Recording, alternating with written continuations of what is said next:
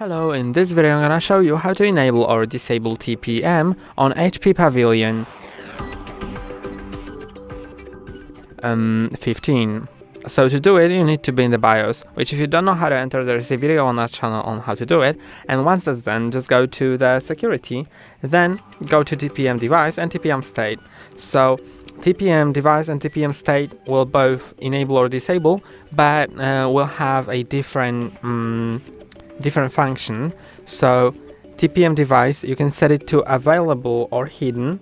So when it's set to available, then it will be shown in the system, and when it's hidden, then a system will view it as TPM device non-existent.